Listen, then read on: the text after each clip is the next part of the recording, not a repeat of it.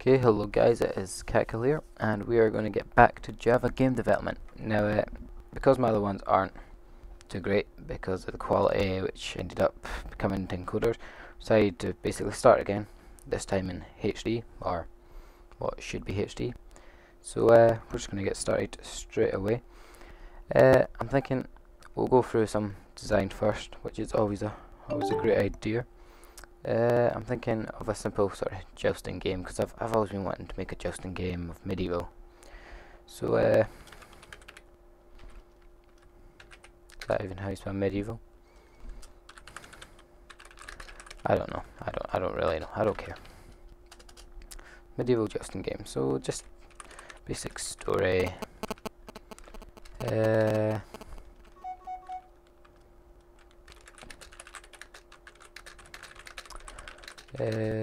Yeah, you know, something really stupid. This doesn't matter, it just sounds cool.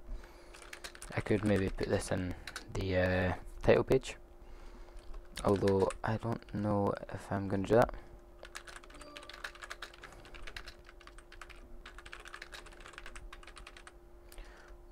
Yeah, vicious. Can't spell vicious. There we go. Right, so here we go with a sort of jousting game. So what we're going to have is basically the same setup as last time.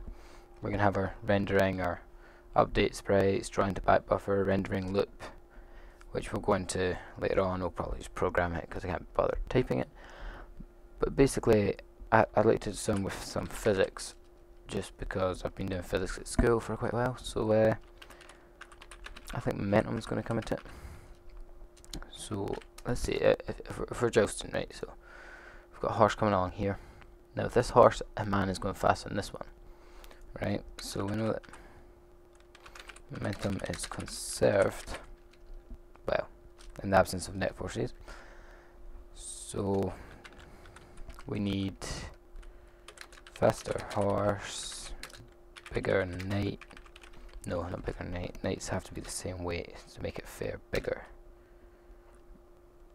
lance mass. Bigger hit.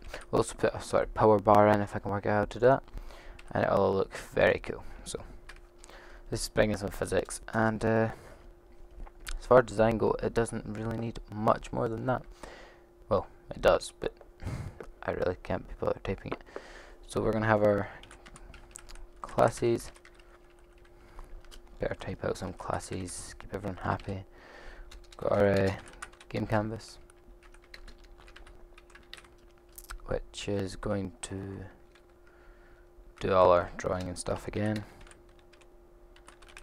What we're going to do is we're going to make this abstract actually, because that way we can reuse it again and again.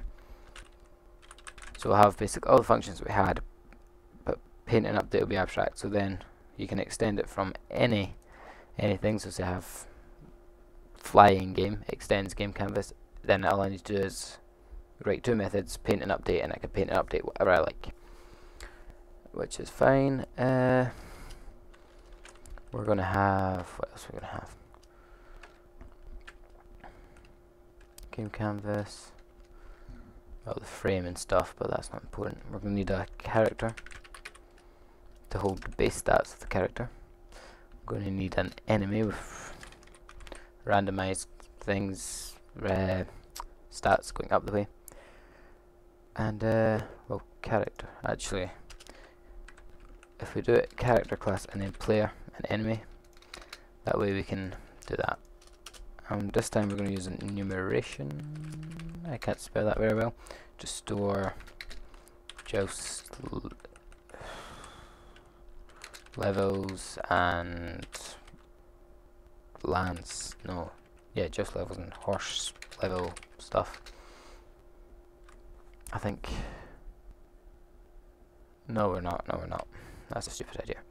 You can tell I've not planned this, I'm just bringing this up ahead. So I think I'm going to leave it there, and we'll come back and we'll start programming in the next video, which should not be too far away, and I'll see you then.